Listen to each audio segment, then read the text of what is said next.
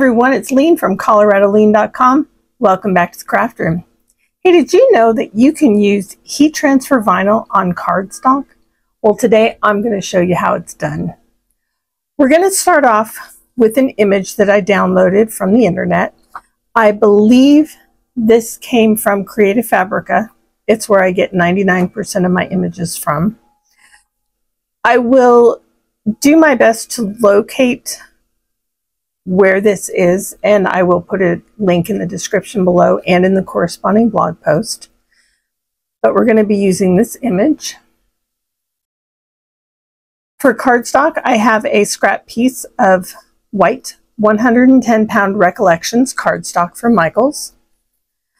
We're going to be using a scrap piece of black Siser Easyweed heat transfer vinyl. With the heat transfer vinyl, we're also going to be using the Cricut Explore Air 2, a standard grip cutting mat. I'll be using my Cricut Mini heat press, my pin pen weeding tool. I love this little guy. And the EasyPress Mat. Because I'm not sure what color I want to make my flower, I do have my Copic color tags out. So I'm going to be thinking about that and choosing a color. So the first thing we need to do is we need to go into Cricut Design Space and do a few edits. So I'll meet you over there. Okay, so we are in Cricut Design Space. I already have my image uploaded. So I will hit Upload, Open Uploaded Images. I will choose my flower, add it to the canvas, and then we'll view the canvas. Now, in order to cut an outline and a base image, we're going to need to use the contour function. But as you can see down here, that is not an option at this time. There are two ways that we can adjust the image so that we can use the contour. The first way is we can duplicate the image, and then we'll go ahead and align, center, and then we'll come back to Actions, Combine, and Weld. Now when we weld it, we now have the option to use the contour button, as you can see. Another way we can do this, and what we're going to do today, is in the middle of my design, I have this little cutout that I need to get rid of. It will not enhance the design. In fact, when we shrink the image down to go onto a card, it will probably just cut wrong on the vinyl. So we'll go ahead and bring up a simple shape. We'll do a circle. We'll hit Edit. We'll bring this down to 0.25. And then we will bring this over. We'll cover that little spot. And then we'll highlight everything. We will come to Combine, and we will weld it. So now our little spot is gone, and our contour tool is back. So we'll go ahead and hit that. We will go up to Hide All, and then we'll click Done. Now that accomplished what we needed. However, now we don't have the outline. So let's go ahead and undo that. Click on this, duplicate it, get that one out of the way. Click this again, contour, hide all, and done. Now we'll go ahead and come over to Edit. We'll change the color, hit Apply, align them in the center.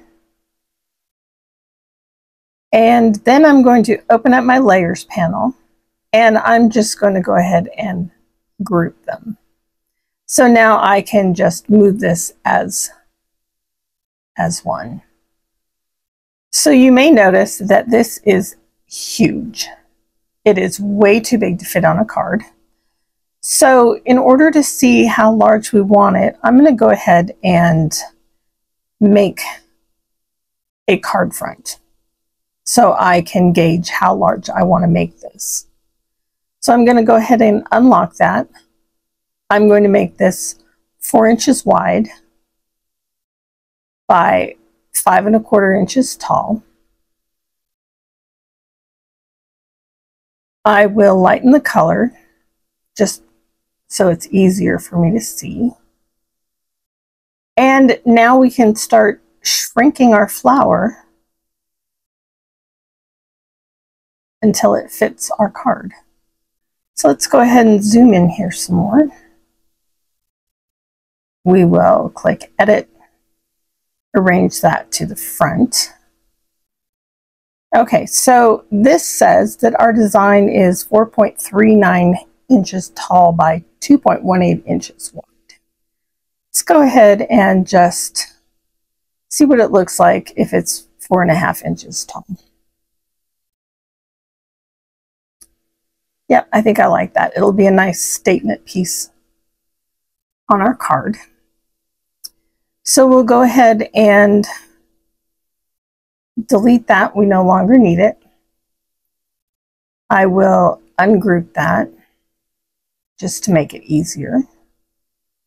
I will hide my layers panel. And then we have our 2 pieces. So we'll go up to Make It.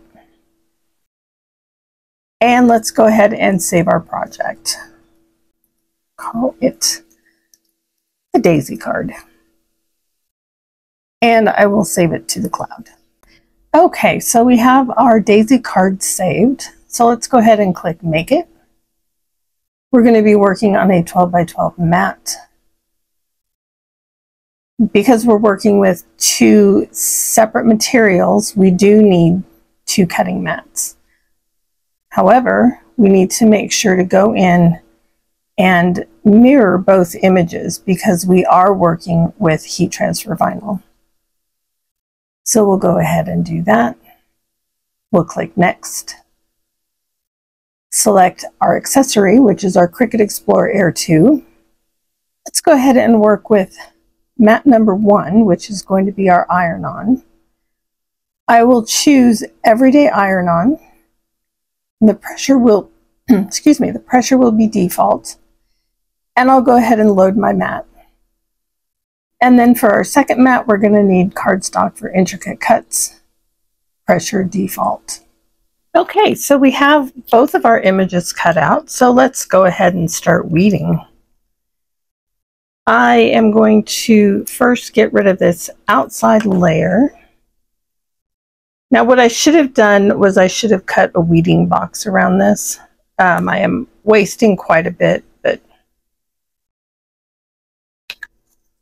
we'll just go with it for today.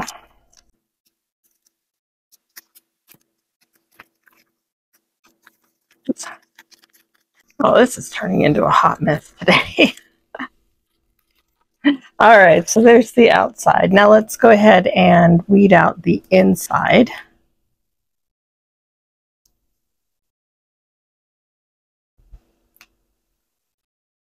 I absolutely love using Siser Easyweed. It is my favorite heat transfer vinyl. It works so well. And as the name implies, it beads so easily. So I'll go ahead and speed right through this part for you.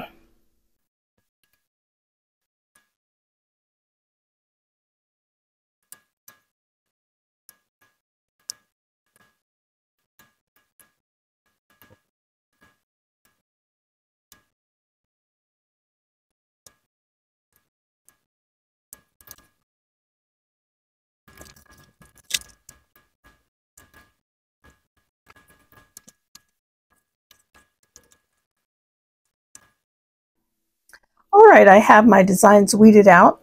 You may notice that I no longer have the little center dots in the vinyl. If I would have cut the image this size, they probably would have cut out just fine, but this was a really small image, and more of the dots came up with the vinyl as I was weeding, so I just executive decision and got rid of them. So what we're going to do now is we're going to go ahead and color our base image. I have chosen for the flower RV63 and RV66. For the leaves, I'm going to be using G24 and G28. And then for the center of the flower, I'm going to be using E19. Now, what I would normally do in Copic coloring is I would color the base color and then I would add in the darker colors. But I'm going to wait and do the darker colors for the leaves and the petals after we're done transferring or putting the heat transfer vinyl on. So, okay, so all right, I'm going to have to be really cautious that I don't get this color, the RV63, in the center of my flower. So I'm just going to hope for the best. So I'm basically just going to do the outside petals. I didn't think about that when I chose this design, but that is okay. So we will just do the flower petals and the leaves. And then the center stem or the center of the flower I'll do after I put the vinyl on. So everything's going to be fine. And I don't have to worry about the stem because that will be completely covered. So we'll just do a quick swipe of the green.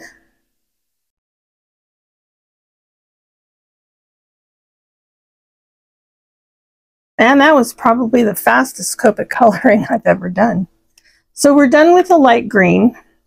We will put the RV63 to the side because we will need that again. And I'm going to go ahead and plug in and turn on my Cricut Mini EasyPress.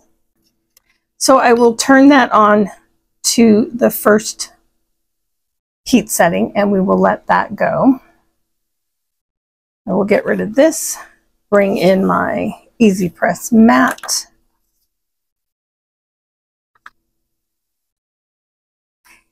And even though I'm working with alcohol markers, I'm still going to heat this up before I try and put my vinyl on it. I'm also going to get out a small piece of parchment paper. We'll cut this transfer sheet down just a little bit. It's a little large for what we need.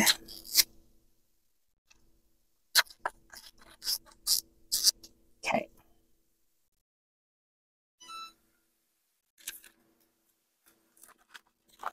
All right, it just beeped at me, so it is ready. I'm going to go ahead and put my flower between the parchment paper. And I'm just going to give this a couple passes just to make sure that ink is completely dry. And now I'm going to carefully line up my vinyl onto the flower, and my head will be in the way, so I do apologize for that. Now it may not be completely perfect, and that is okay. So we'll go ahead and put that on there. We will close this down and just run this over just a couple of passes. It does not take the heat transfer vinyl long to adhere to the cardstock, but we will definitely let this cool before we try and peel it off. All right, now let's, oh, no, Didn't work. Okay, so put it back under and we will press it just a little bit more.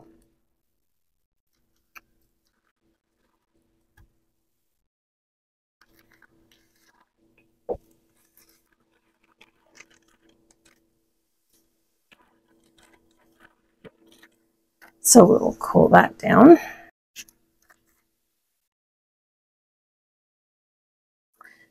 Okay, and then we will peel this right up. Oh, nope. Not quite up there.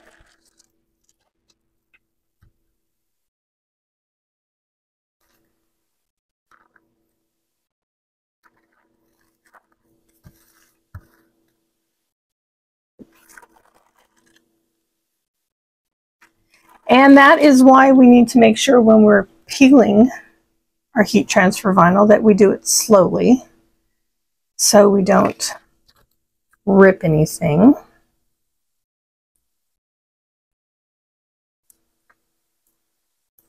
Okay, there we go.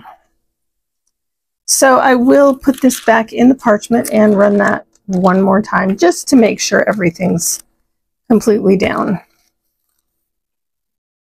All right. And now we'll turn that off, set that aside.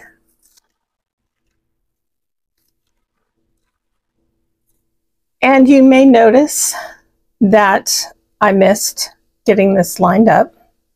That's okay. We will go ahead and run a little bit of the pink. Well, the pink will be fine. The green on the stem, because I didn't color the stem at all, I'll run that along the edge there, just to add a little bit of color there. So when we do this, it will look intentional.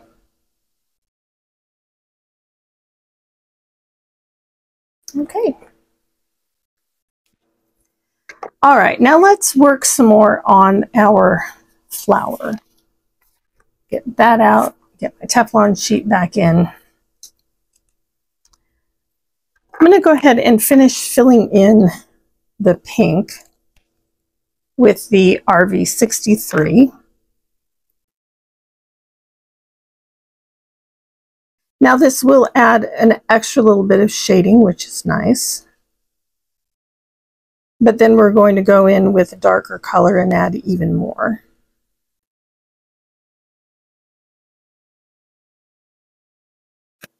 All right, now we will bring in the RV66, which is a beautiful, deeper shade.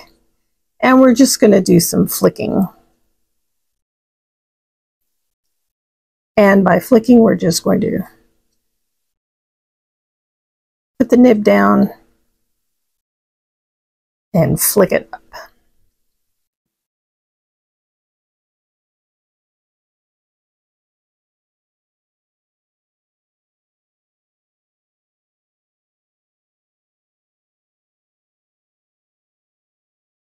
All right. And then let's just go over just a little bit with the lighter color, just to kind of blend those flicks in just a little bit. And again, I'm just continuing with the flicking motion. All right, and our flower petals are done. And now we will take our E19 and color in the middle. This is a nice deep color.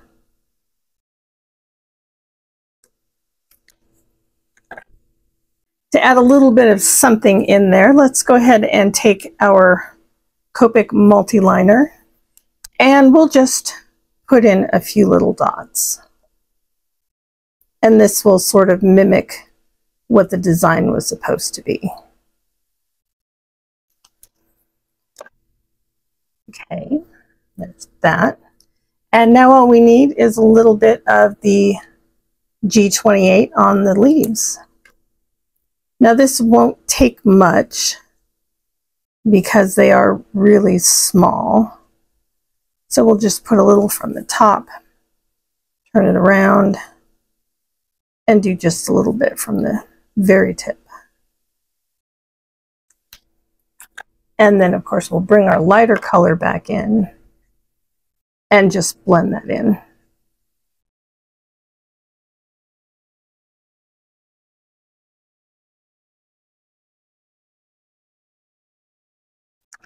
Alrighty, and our heat transfer and cardstock flower is now finished. Isn't that pretty? I really love how this works. Okay, let's go ahead and get this card put together. So what I have here with me is I have a piece of black 110-pound Recollections cardstock. We're going to use this for our card base. And then I have a piece of white cardstock that I'm going to put on the inside.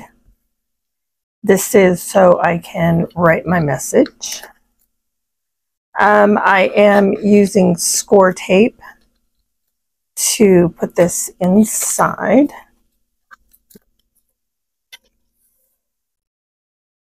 So we'll just get this lined up. Okay, there's the inside.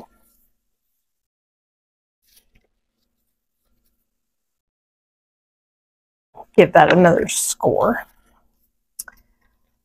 My card mat is something I pulled out of my little tin. That was embossed with this Beveled Diamonds 3D embossing folder by Spellbinders. It is really pretty.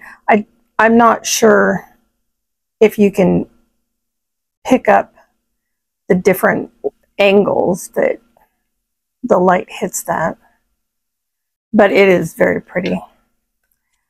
Because it is so dimensional, I do have quite a bit of Scor-Tape on here. Probably more than I need, but you know, ask anyone who receives a Christmas present from me how much tape I use to tape up their package. They will probably say way too much.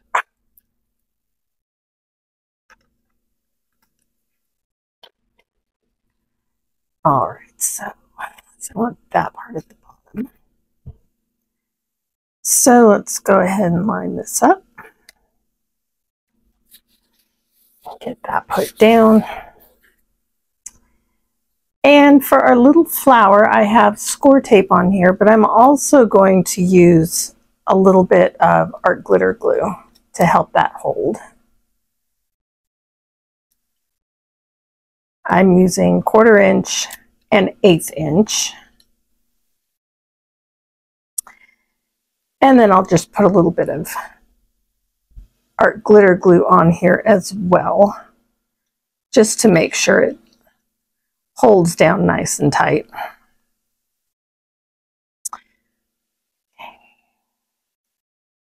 So let's just put that right about there.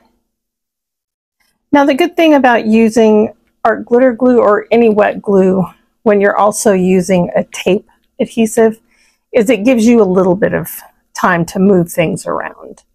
If I had just used the Scor-Tape, then as soon as I put it down, that's it. But with the wet adhesive, I was able to move it around just a little bit. My happy birthday sentiment is from my favorite sentiment stamp set. It's Kaiser Craft Occasion set. I white embossed this. I white heat embossed this with Ranger white embossing powder. And again, I have a piece of Scor-Tape on here. I do have 2 extra pieces of cardstock glued on here to give it just a little bit of dimension and strength. Now, well, let's put a little bit of art glitter glue on here so I have time to move it around. Make sure it goes on right side up. That looks about right. So we'll just hold that down.